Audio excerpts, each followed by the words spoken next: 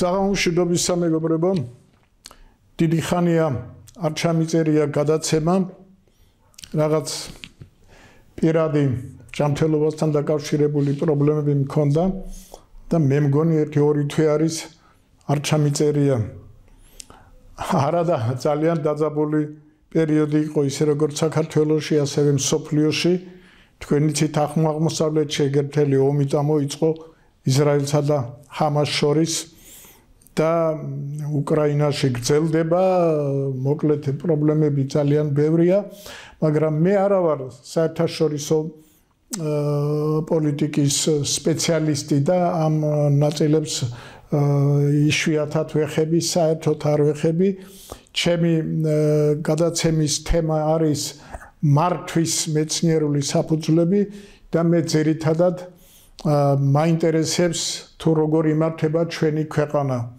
და აი აქ რაც ნეგატივებია ამას ხაზს უსვამ არ ამიტომ რომ მომწონს, არამედ იმიტომ რომ მინდა რომ ეს გამოსწორდეს და ამავე დროს ვიცი რომ თუ არ გამოსწორდა მართვის ხარისხი ჩვენ ქვეყანაში, ჩვენ არაფერი არ გვიშველის. ჩვენ ყველამ ვიცით რომ 30 წელზე მეტია უკვე 31 თუ 12, რაც მხოლოდ და მხოლოდ უკან მივდივართ. ყველა ხელისუფლება ამბობს რომ წინ მივდივართ, პროგრესი გვაქვს, ორნიშნა ციფრი ეკონომიკაში ზრდა გვაქვს და ყველაფერი ეს არის ტყუილი. აი დღეს მე მინდა ამ სიცრუის რამოდენიმე მაგალითი მოვიყვანო. ჯერ ერთი, ესე იგი, საინფორმაციო სივრცეში ბევრი დაიწერა იმაზე თუ რა არის ორნიშნა ნიშნის, ორნიშნა ციფრის რიცხვის მიზეზი. საქართველოში მართლა დაფიქსირდა ეს, მაგრამ მთელი მსოფლიო დონის ექსპერტები ყველა ამბობს, რომ ეს უკრაინაში გაჩაღებულმა ომმა გამოიწვია მთელი ეს ნეგატიური მოვლენები რუსეთის მიმართ და ეს საბანკო გადარიცხვები, საქონლის ბრუნვა, შემოდინება ემიგრანტების სულ მეტი და მეტი, რომელიც რუსეთიდან განხორციელდა საქართველოში, აი სწორედ ამ მოვლენებმა გამოიწვიეს ეს ორნიშნა რიცხვით გაზრდა ჩვენი ეკონომიკის და არაფერი, არანაირი წვლილი ამ ზრდაში საქართველოს ხელისუფლებას არ მიუძღვის. და საქართველოს ხელისუფლება კიდე, რა ვიცი როგორ გითხრათ, ესე იგი ამას ისაკუთრებს, აი მე ისე კარგად ვმართავ ქვეყანას, რომ აი მოხდა ეკონომიკის გაჯანსაღება. სინამდვილეში ეს არის სრული სიცრუე. რახა სიცრუეზე დავიწყე ლაპარაკი, მინდა კიდევ ერთი საინტერესო ინფორმაცია. არის ასეთი ბატონი ვოლსკი, თქვენ იცით, ვიცე სპიკერი არის პარლამენტის და ერთ-ერთ თავის გამოსვლაში ის ამბობს, როდესაც რაღაცნაირად უნდა საქართველოს ეკონომიური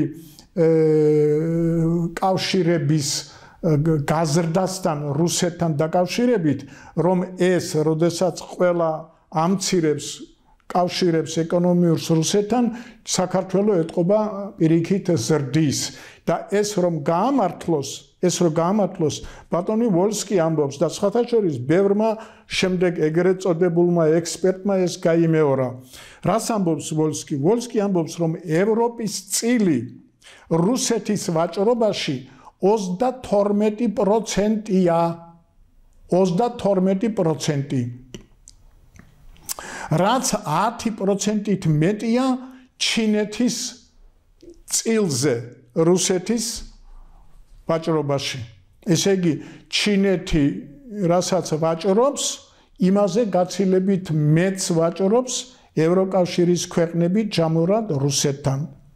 სინამდვილეში კიდე რა არის თურმე და ესეც დაიწერა და გამოქვეყნდა. სინამდვილეში ჩინეთის წილი ევროპისას აღემატება და ის 32%-ზე ბევრად ნაკლებია. ესე იგი ჩინეთის რუსეთი, ესე იგი ევროკავშირის 10%-ით მეტი კი არ არის, პირიქით ესე იგი ჩინეთზე ნაკლებია და ის 32 კი არ არის გაცილებით უფრო ნაკლებია. ესე იგი ამ კაცმა, რომელიც არის მეორე პირი პარლამენტში და რომელიც არის ნაციონალური ხელისუფლების ასე ვთქვათ რუპორი გამხმიანებელი, ესე იგი აბსოლუტურად გადმოატრიალა ეს პროპორციები და ის რომ რუსეთის ვაჭრობაში ევროპის წილი შემცირდა, ამან ესე იგი პირიქით გაზრდილად წარმოაჩინა. და როდესაც ეს პროპორციები ჩინეთსა და ევროპას შორის არსებული, ესე იგი ევროპის საზიანოთ, ესე იგი ევროპამ მნიშვნელოვნად შეამცირა, ამან კიდე პირიქით აჩვენა, რომ აი 10%-ით უფრო მეტია ვინმე ჩინეთის. და ის არის 32%-ო რუსეთის სავაჭრო სისტემაში. ესე იგი, ყველაფერი შეატრიალა უკუღმად. აი ახლა მე მინდა ვკითხო ოცნების მომხრეებს. მე ბევრი მიყავს მეგობარი, რომელიც ტრაბახით ამბობს, რომ მე ოცნებისტი ვარ, მე ოცნების ხარდამჭერი ვარ.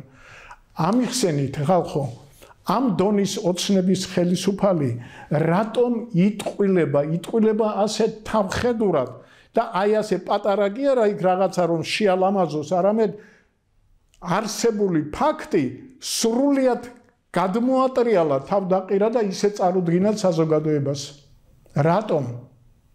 რა თქმა უნდა, თავისთავად ცხადია და ერთი ძალიან საინტერესო Facebook მეგობარი მყავს, რომელიც თავის სახელით არ არის და ამიტომ მაგაზე არ ვილაპარაკებ, მაგრამ ეს ინფორმაცია მან გაუკეთა ანალიზი და მე მას მთლიანად ვეთანხმები და აი ახლა თქვენ მინდა ეს წარმოგიდგინოთ. ესე იგი, ოცნების წარმომადგენელი ამახინჯებს არსებულ ინფორმაციას და წარმოადგენს იმას სხვანაირად. თავისთავად ცხადია, იბადება კითხვა, რატომ? და იმიტომ რომ ის რომ ჩვენ ვზრდით სავაჭრო ურთიერთობას რუსეთთან, ეს არის ეთყობა რაღაცა სამარცხვინო, რაღაცა დასამალი და რომლითაც ვერ იტრაბახებ. და რადგანაც შენ ამბობ, რომ ევროპაც ასე აკეთებს, ესე იგი შენ გინდა რაღაცნაირად შეუმსუბუქო შენი დანაშაული, შეამსუბუქო შენი დანაშაული და შენს ხალხს, განსაკუთრებით შენს მომხრეებს, წარუდგინო ეს ინფორმაცია ისე, რომ ეს ნორმალურია, ყველა ქვეყანა ზრდის რუსეთთან სავაჭრო ურთიერთობას. ხალხო, ეს ხომ სამარცხვინო საქციელია. აი რამდენხანს უნდა იაროს ჩვენმა ოცნების ხელისუფლებამ აი ამ სიყალბის, სიცრუის გზით. არ ვიცი ვინ როგორ, მაგრამ მე ძალიან არ მომეწონა. ძალიან არ მომეწონა. ესე იგი, აქ აშკარად ჩანს, რომ თვითონ მთავრობაც, ოცნებაც თვლის, რომ ეს დანაშაულია და რომ აი ეს რაღაცნაირად მიჩქმალოს, მიდის აი ამ სიცრუეზე. ნახოთ, როგორ გაუმართლებს და როგორ დაუჯერებს ამას მისივე მრევლი. ისე ერთმა ჭკვიანმა კაცმა ასეთი რაღაცა დაწერა, რომ ესე იგი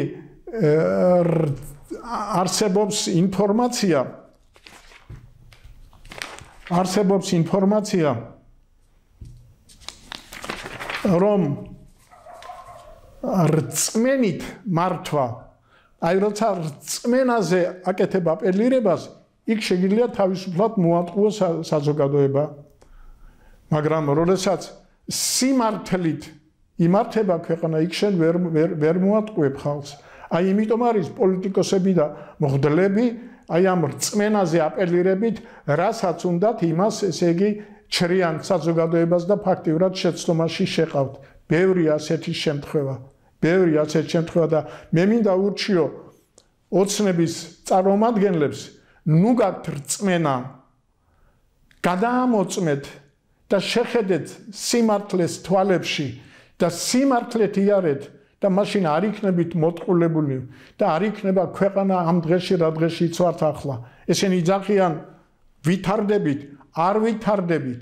მე მინდა ამ ინფორმაციას დავამატოთ დღევანდელი ამ დილით. როგორც კი გავიღვიძე, ნუ რა თქმა უნდა ვიხედები ამ ჩემს Facebook-ს და იქ ვხედავ ბატონი ბესო ლაგვილავას პოსტს. ბატონი ბესო იყო ორი მოწვევის დეპუტატი, არის მწერალი, ძალიან საინტერესო, საკმაოდ კარგ პოსტებს წერს, ძალიან ჭკვიანი კაცია, განათლებით მათემატიკოსი, პოლიტიკოსიც, როგორც გითხარით, 8 წელი იყო შევარდნაძის პერიოდის დეპუტატი და საერთოდ განათლებული კაცია. აი გულ და საწყვეტი პოსტი დაწერა დღეს და დადო და იქ ის წერს მისთვის ჩვეული ძალიან საინტერესო თხრობით, საინტერესოდ აღწერა, მაგრამ აი კაც რომ გული დაგწყდება, როგორ მიემგზავრება მისი ერთ-ერთი უნიჭიერესი მეგობარი თავისი უნიჭიერესი პატარა შვილებით 18 და 13 თუ 14 წლის, როგორ ესე იგი მიიღეს green card-ა და კიდევ ერთი დიდებული ოჯახი მიემგზავრება ამერიკაში და რომ ისინი უკვე არასოდეს საქართველოში ალბათ არ დაბრუნდებიან. ხალხო მცირდებით, კატასტროფულად მცირდებით და მცირდებით უკეთესი ნაწილის ემიგრაციის გამო. ყველა ის, ვინც რაღაცა უნდა შექმნას საქართველოში, გარბის საქართველოდან და 10 წლის თავზე ეს ხელისუფლება კიდე გამოდის და თავხედურად გვეუბნება, რომ მე კარგად მართავ ქვეყანას და ევროპაში ლამის საუკეთესო ხელისუფლება ვარ. მე არ ვამბობ იმაზე, რომ პრემიერ-მინისტრი თავხედურად რომ იტყვილება, აი ის რაღაც ათასობით რომ თვითმფრინავის ფული გადაიხადა და ეს მამაჩემმა გადამიხადაო. მამაჩემი, მამამისი ჩემზე უკეთესი ბიზნესმენი იყო. მე იმდენი რაღაცა გამიკეთებია, შემიძლია მე ასეულობით 1000 მივცე თუნდაც შვილს ან ვიღაცას, რომ თვითმფრინავი იქირავოს და ისე ირნოს. ამ თავხედობას თქვენ მოგმართავთ. ოცნების გულშემატკივრებო და ოცნების ხმების მიმცემო. ამ ხელისუფლებას როგორ შეიძლება კაცი ენდოს და თქვენ კიდევ ენდობით და მე მყავს საკმაოდ ჭკვიანი ხალხი, რომლებიც ენდობა და მიმტკიცებს, რომ კი მამას ბიზნესი ქონდა და იმან გადაუხადა. დარწმუნებული ვარ თვითონ არ ჯერა, მაგრამ თვითონ იმდენად არის დარწმუნებული, რომ ასე უნდა ილაპარაკოს, ეს სიცრუე უნდა ტირაჟირება გაუკეთოს, თუ არადა ის დაკარგავს სამსახურს, დაკარგავს თავის მდგომარეობას. აი ეს არის და ამის შემდეგ ჩვენ შეგვიძლია ვთქვათ, რომ გვაქვს თავისუფალი საზოგადოება, მაშინ როცა საზოგადოების უმრავლესობა იძულებულია ხელისუფლების სასარგებლოდ ილაპარაკოს, იმოქმედოს, თუ არადა ყველაფერი რაც კი მას აქვს, მაგას ყველაფერს დაკარგავს. აი ეს არის სინამდვილე. ახლა მე მინდა კიდევ ერთი ინფორმაცია მოგაწოდოთ. ესეც სხვათა შორის დღევანდელი ინფორმაცია არის. ნუ შეიძლება გუშინ დაიბეჭდა. ესე იგი საქართველოს პროკურატურა აცხადებს, რომ სააქციო საზოგადოება ელავან მშენებელი ქარხნით აუქციონზე გაიყიდა და აი ამ აუქციონზე მისი გაყიდვით სახელმწიფომ იზარალა 22 მილიონი ლარის ოდენობით. საქმე იმაშია, რომ ეს ელმამანშენებელი ქარხანა შეფასებული ყოფილა 97 მილიონად და აქედან სახელმწიფოს წილი ყოფილა თურმე 12%. ეს 12% 97-ის შეადგენს 11,600,000 ლარს. აი ეს ფული სახელმწიფომ დაკარგა.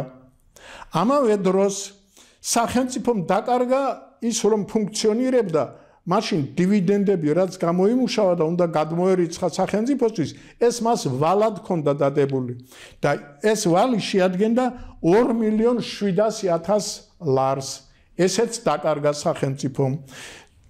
და გარდა ამისა, გარდა ამისა, იქ რამოდენიმე წლის განმავლობაში საშემოსავლო გადასახადი, რომელიც უნდა გადაეხადა ამ ქარხანას, იმან შეადგინა 8,500,000. მოკლედ, ჯამში ეს სამი ციფრი რო შეიკრიბა, გამოვიდა 22 მილიონი ლარი. აი ეს 22 მილიონი ლარი სახელმწიფომ დაკარგა.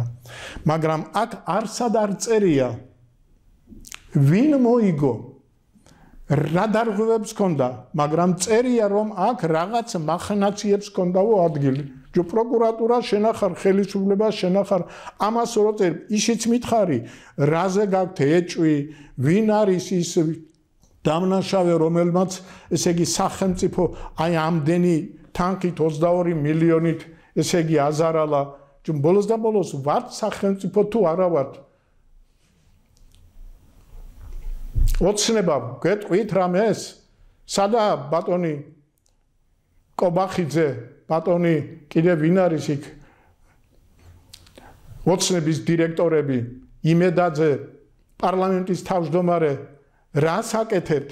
რატომ ანგრევთ ამ ქვეყანას? რატომ ანგრევთ ამ ქვეყანას? მე ერთი ფრაზა ამოვიკითხე ახლახან. ესე იგი, თქვენ მოგეხსენებათ კონსერვატორიაში ახლახან აირჩიეს კონსერვატორიის რექტორის მოვალეობის შემსრულებელი დროებით 1.5 წლით უნდა იყოს, იმიტომ რომ 1.5 წლის შემდეგ იქნება არჩევნები და იქ მაშინ აირჩევენ და იმასთან დაკავშირებით ერთმა პროფესორმა იქაურმა აი ასეთი ფრაზა დაწერა. ესე იგი, სტუდენტები მეკითხებიან, ვინ მართავს და როგორ მართავს და როგორია დღეს ჩვენი მუსიკა და საერთოდ ეს დონე, მუსიკალური ჩვენი დონე და ეს პროფესორი უხსნის, რომ ეს ყველაფერი დონე ისეთი იქნება, როგორიც შენახა, როგორიც მე ვარ, ჩვენ ბევრი მე ვართ და ამ ჩვენი მეები, ესე იგი ჩვენ ყველანი ერთად განსაზღვრავთ როგორც კონსერვატორიის დონეს, ისე ჩვენი ეპოქის მუსიკალურ დონეს, კულტურის დონეს და ასე შემდეგ.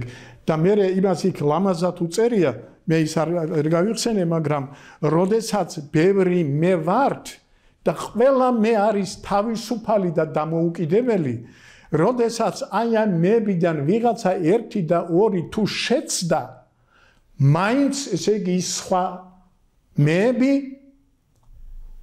გამოასწორებენ და იმ შეცდომის სიმძიმე არ დააწვება იმ პრობლემას, რომელ პრობლემასაც იხილავს აი ეს ადამიანები, მეებისგან შემდგარი ადამიანები. როდესაც ყველა ეს მე არის დამოუკიდებელი და თავისუფალი. მაგრამ თუ ეს მეები სინქრონულად კონტროლირებადი მეები არიან, აი ამას კიდე უკვე უბედურება მოყვება. მაშინ ყველა ერთად უშვებს შეცდომას, აი ამაშია უბედურება, სინქრონულად მართვადი მეების შეცდომებს უკვე ვერავინ ვერ გამოასწორებს. ამისთვის გვინდა ჩვენ დამოუკიდებლობა, ამისთვის გვინდა რომ ჩვენ ვიყოთ თავისუფლები, მაგრამ არა ფორმალურად თავისუფლები, არამედ ნამდვილად ჭეშმარიტად თავისუფლები, რომ ბევრმა მემ საბოლოო ჯამში მაინც მივიღოთ სწორი გადაწყვეტილება. მაგრამ თუ ჩვენ ყველას ერთად ერთი ვიღაცა გამოქვაბულიდან გვმართავს, მაშინ ჩვენ ყველა ერთად უბსკულში ჩავაგდებთ ამ ქვეყანას.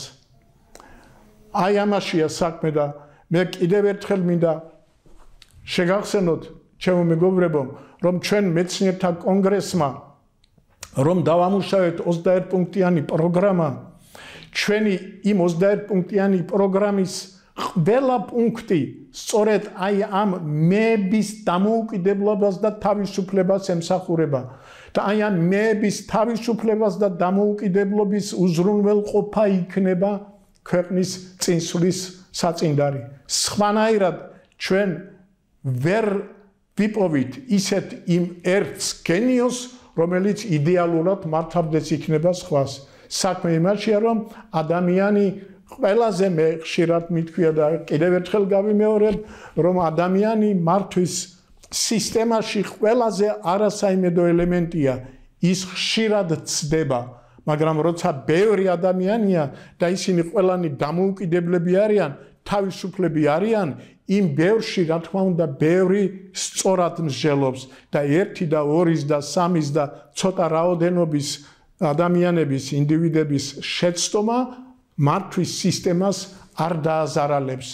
აი ამაშია საქმე და ამიტომ არის რომ ჩვენ მეცნიერები ასე ვიბრძვით იმისათვის, რომ არ იყოს დიქტატურა, არ იყოს ესე იგი ბელადების მორჩილება, რომ ჩვენ ვერ შევეგვიებით, როგორც გენიოსიც არ უნდა იყოს ბელადე მის მართვას, იმიტომ რომ მან შეიძლება ის ჭეშმარიტი სწორი გადაწყვეტილება ვერ იპოვოს და კრიტიკულ მომენტში ესე იგი დააზარალოს მთელი ქვეყანა.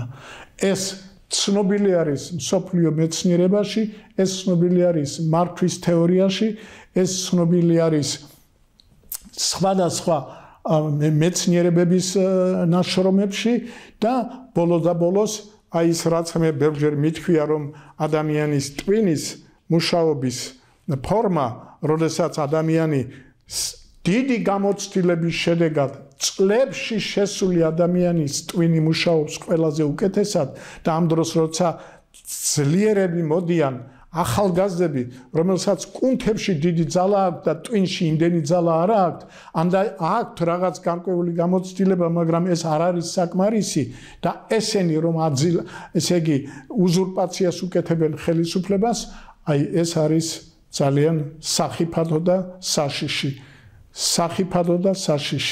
აი მე ახლა თქვენ რამდენი მაგალითი მოგიყვანეთ. ვოლსკის სიცრუე, პრემიერ-მინისტრის სიცრუე,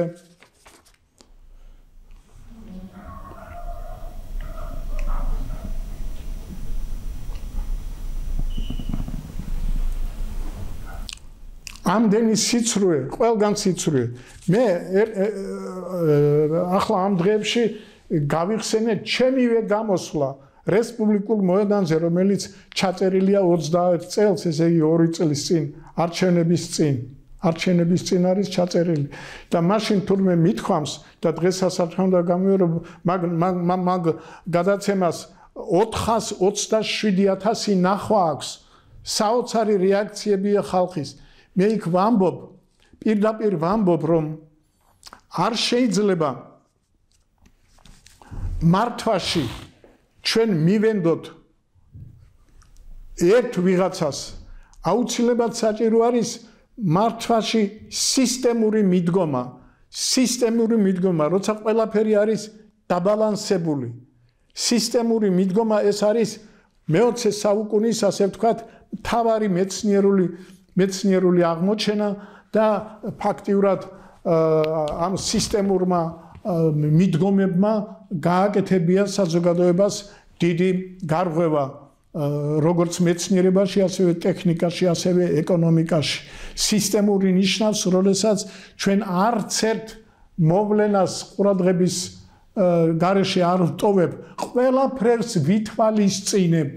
და რა ისე როგორც ჩვენი ხელისუფლება მარტო თავის ხალხის ინტერესებს ითვალისწინებს, თავის მხარდამჭერებს, ახლა ეგერ პარლამენტარებს ხელფასებს უზრდიან, რატომ უზრდიან? იმიტომ რომ მოისყიდონ, რომ როგორმე ამ ახალ არჩევნებში ისევ გაიმარჯვონ. შეიძლება ამის მოთმენა? რა თქმა უნდა, ამის მოთმენა არ შეიძლება. ეს ხალხი თუ ახლა მესამეჯერ თუ რამდენი გამოდის, მეოთხეჯერაც მოვიდნენ ხელისუფლებაში, ყველაფერს გააკეთებენ იმისათვის, რომ მერე სამუდამოდ დარჩნენ და შემდეგ ესენი იქნება ჩამოსაგდები, შემდეგ იქნება სისხლი დასაღვრელი, ჯოხები, თოფები და რა ვიცი, მოლოტოვები იქნება საჭირო. ამის დასვება არ შეიძლება. ჩვენ როგორმე უნდა შევიგნოთ, რომ როგორიც არ უნდა მოვიდეს ხელისუფლება, ორ ვადაზე მეტი არ უნდა დარჩეს. აი რომ ვეხვეწებოდეთ, მაინც არ უნდა დარჩეს.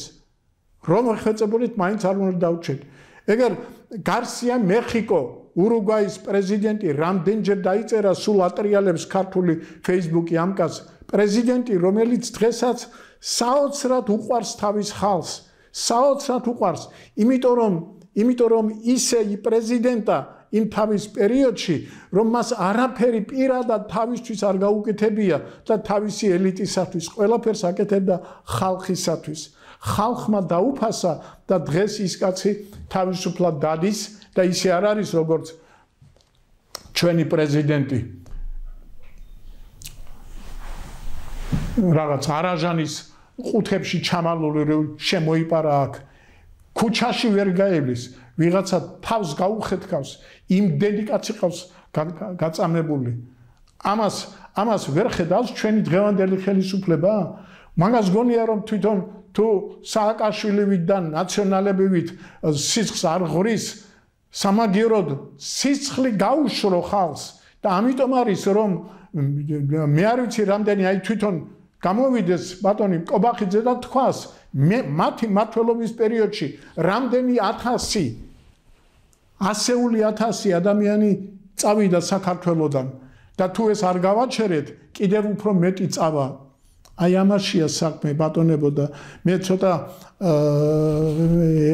ემოციაში გადავედი ცდილობ არ ვიყო ემოციური იმიტომ რომ როცა ადამიანი ემოციურად ლაპარაკობს მაშინ იმ ადრესატამდე ცუდად დადის მე კიდე მინდა რომ კარგად გაიგოთ ეს ხელისუფლება ცუდად მართავს ქვეყანას ეს ხელისუფლება ძალიან ცუდად მართავს ქვეყანას ეს ხელისუფლება ყოველ დამბიჯზე იტყვილება გვატყვილებს და აი ამ ტყუილით უნდა გაიტანოს ლელო აი ამას ჩვენ წინ აღუდგეთ და ამას ვაკეთებთ ჩვენ მეცნიერთა კონგრესი ჩვენ ახლა მეცნიერთა კონგრესმა დავამუშავეთ პირველი ვარიანტი სახელმწიფოს დოქტრინის და მას წარმოვადგენთ და ყველამ უნდა მიიღოთ მონაწილეობა ჩვენ ბოლოს და ბოლოს უნდა ჩამოვყალიბდეთ რა გვინდა როგორ ქვეყანას ვაშენებთ და იმ დოქტრინას უნდა დაუმორჩილოთ კონსტიტუცია და სხვა დანარჩენი ყველა კანონები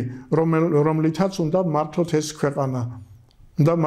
ქვეყანა და მე ვფიქრობ რომ როგორც ოცნებისტები ასევე ის მეორე ნაწილი ჩემთვის ეს ორი ნაწილი აბსოლუტურად ერთნაირად ნეგატიური არის მიუღებელი არის და არის მესამე ნაწილი რომელსაც ხალხი ქვია რომელსაც ბატონმა ბიძინამ მესამე შუისტები გვიწედა და რომელიც გაგვრიყა აი იმ ხალხმა უნდა ვითამაშოთ ძირითადი როლი უნდა დაუჯეროთ მეცნიერებს, უნდა დაუჯეროთ მეცნიერულ პროგრამებს, დაუჯეროთ კი არა, ჯერ წავიკითხოთ, გავერკვიოთ და თუ ის მოგვეწონება, თუ მას ჩავთვლით, მაშინ დაუჭიროთ მხარი და უნდა გავერთიანდეთ არა ბელადის, არა პარტიის, არამედ პროგრამის ირგვლივ.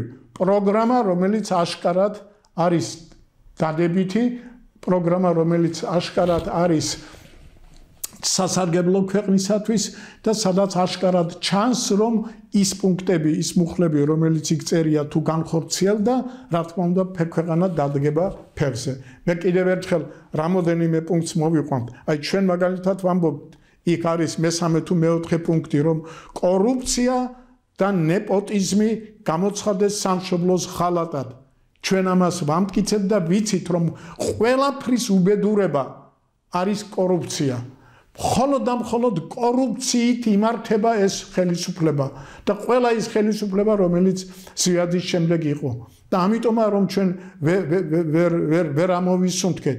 ის რომ მთავრობის შემადგენლობის უმრავლესობა მილიონერებიდან დიდრები არიან, ის იმ გაღარიბებული ხალხის ხარჯზე, იმიტომ რომ მათ არაფერი ბიზნესი არ ქონიათ, არაფერი ახალი და კარგი არ შეუქმნიათ, ისე გამდიდდნენ. ესე იგი ჩვენ მოგვყარეს, ესე იგი ჩვენ დაგვაყაჩაღეს.